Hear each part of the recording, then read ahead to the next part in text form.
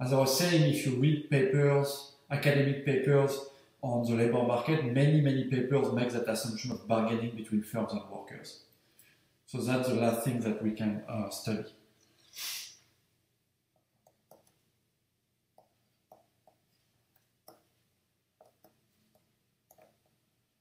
That's what we're going to do now. So let's see what happens when we have wage bargaining. So as I was saying, it's something that in the academic literature, it's an assumption that's very common. In the real world, there is some bargaining that happens, but it's not nearly as prevalent as what the literature would suggest. So I think I have some numbers here. Right, so in the US, if you ask workers how they set wages, 30% of workers are going to say that they bargain. And if you look a little bit at who these workers are, these are mostly, not surprisingly, highly paid workers and highly educated workers. Okay, so this is like individual bargaining between workers and firms. That's about 30% of the workers. And then as we've seen, there is also 10% of the workers who are unionized. And for these workers, their wages are determined not by individual bargaining, but by collective bargaining. Okay? So we have 10% of workers who do collective bargaining through unions and 30% of workers who do some individual bargainings, so directly the worker bargaining with the firm. Okay? So you know it's not nothing, so it's worth exploring. So what is wage bargaining and how does it work? So there are several ways to, bargaining is something that happens when you have, say, a pie to split between two parties. So here the pie is a surplus from having found a worker-firm match. So as we said, once the worker and the firm get together, both of them, worker and firm, are very happy to be in that situation, because both workers and firm, it would be quite costly for them to go back to the labor market to try to find a new worker or a new firm. So there is a surplus to share between the worker and the firm. There is a pie to split between these two. And so bargaining is going to occur to split that surplus. And there are many bargaining solutions that exist. So if you've taken game theory, you must have seen that there are many ways in which two parties can bargain over a pie. So in the labor market literature, you can also see that many different types of bargaining solutions have been used. One that's used pretty commonly is Nash bargaining.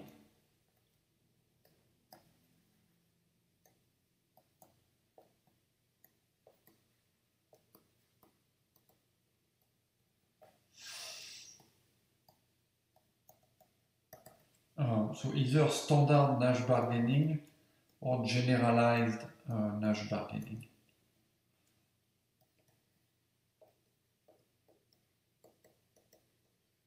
Okay, so that's something that you find very often. The problem with Nash bargaining is that it's a little bit clunky in matching models. There are various situations in which Nash bargaining doesn't work too well. So if you have large firms, it's complicated to do Nash bargaining.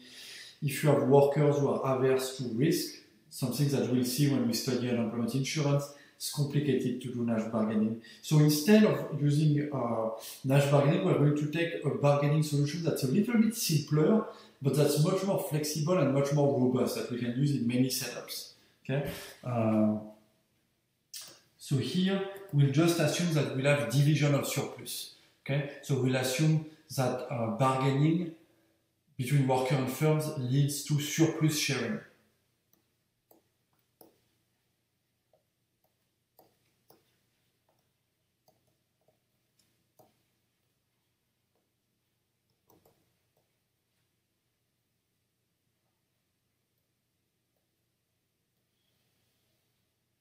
Okay, so we are going to assume that when there is bargaining, so wage bargaining is, that's always between worker and firm. Right, so we'll assume that when there is worker and firm and they bargain together, the way that the bargaining split is going to be determined is through surplus sharing. Okay? And historically, actually, the first paper to introduce wage bargaining in a matching model used exactly that bargaining solution. So this paper was Diamond, a paper by Peter Diamond in 1982. And Peter Diamond assumed that when worker and firm bargain together, the way the solution of the bargaining was determined was through surplus sharing. Okay? So it's a historical way to resolve that bargaining problem between worker and firm. Okay? So we're going to use a surplus sharing solution. So how does that solution work? Well, it's very simple. It means that the way it works, when we have surplus sharing, so if we denote by F, curly F, the surplus captured by the firm, once there is a bargaining. If we denote by curly W,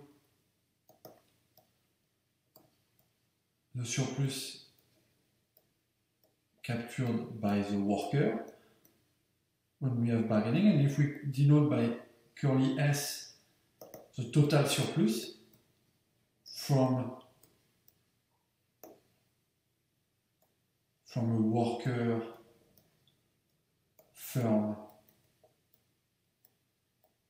match. So of course curly S is the sum of curly F plus curly W because it's a total surplus, right? Well, when we have surplus sharing, then we'll have that the surplus that the firm is going to capture is going to be 1 minus beta times the total surplus. The surplus that the worker is going to capture is going to be beta times the total surplus, where beta, which is between 0 and 1, it's a parameter that we call the bargaining power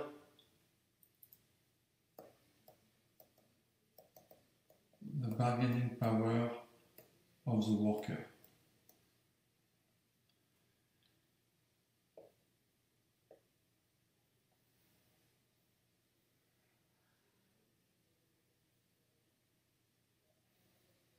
Okay, so it's a very simple solution. You have a total surplus S, which if you want is the size of the pie that the worker and the firm bargain over.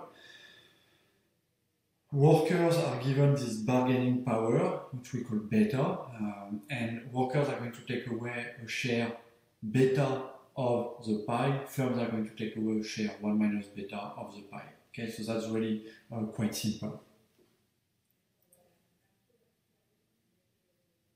Okay, so what is that total surplus in the matching model, and hence what is the wage that comes out of that bargaining through this surplus sharing solution? So we can figure this out.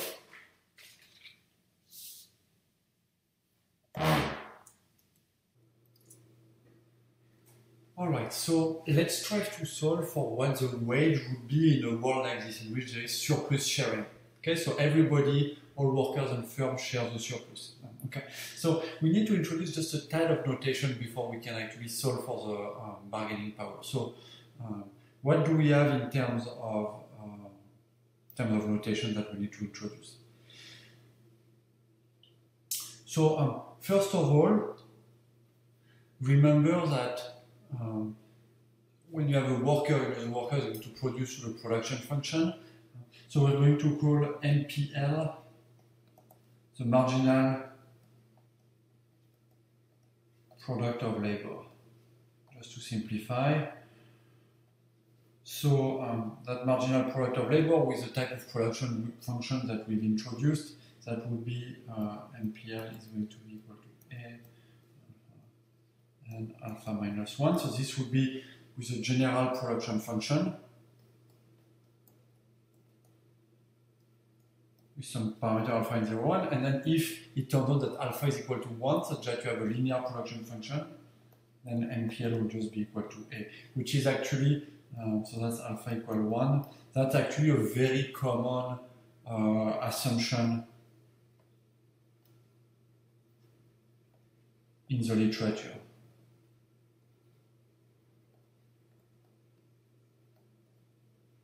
Okay, but anyway, doesn't matter which case we're in. Here we're just going to call that NPL. So that's one part on the worker part. Something that's going to be another result that's going to be useful is the link between the wage and the marginal product of labor. And we know that firms are always maximizing profit, and the first order condition gives the profit maximization problem gives the optimal size for the firm, and so and that first order condition is going to link the marginal product of labor to the wage that firms have to pay, and so we have to remember that link. That's going to be very important. So the first order condition, FOC, from profit maximization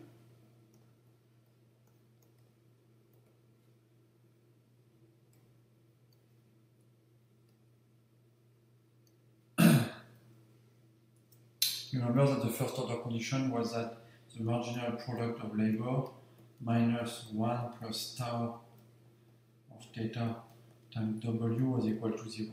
So it means that when firms are maximizing profit, in fact when they're on their labor demand, then the marginal product of labor is equal to 1 plus tau. Let's just call it tau to simplify times W, where tau is a recruiter-producer ratio. Okay, and so tau is a recruiter-producer ratio, and so something that's going to be helpful to remember is that tau is equal to something that we saw, it's equal to R times S divided by Q of theta minus R times S.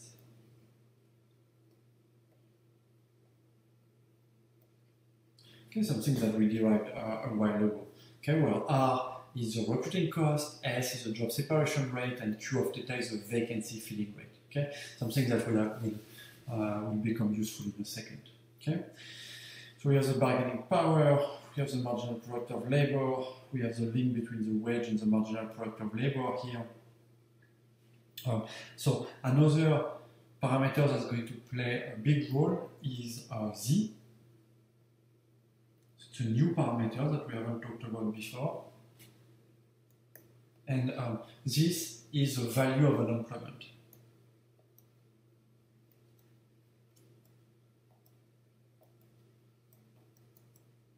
For workers.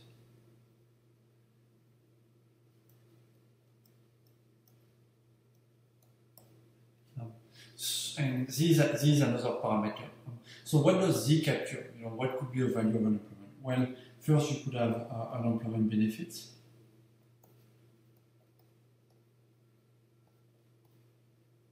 And other benefits that are available to unemployed.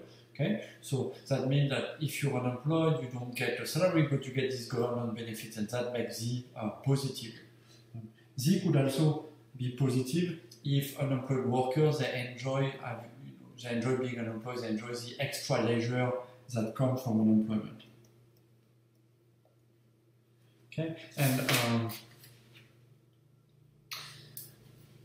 Z could also be positive if unemployed workers they don't enjoy leisure, but instead they benefit from home production. So they're at home and they produce stuff at home that's valuable to them. So maybe they cook at home and hence they don't need to go and eat outside, and so that money, that home production is valuable. Maybe they maybe they do other things at home that's valuable.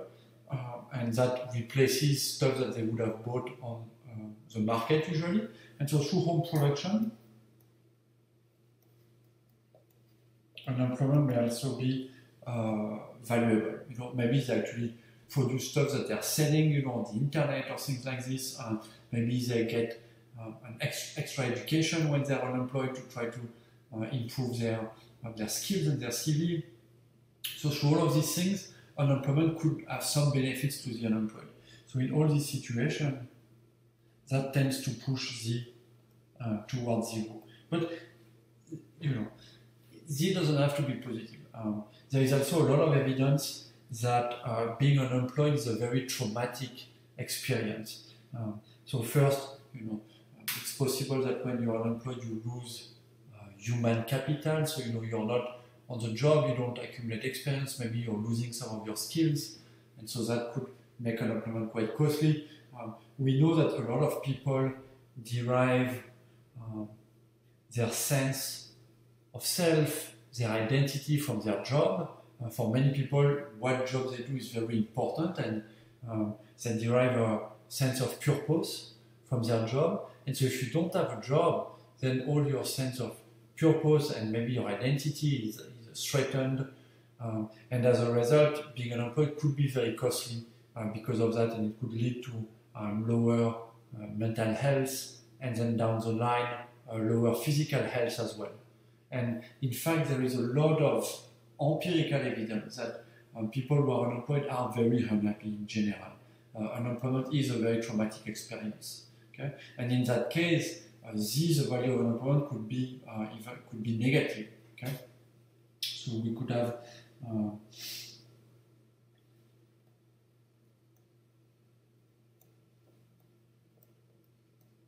lower mental health, physical health.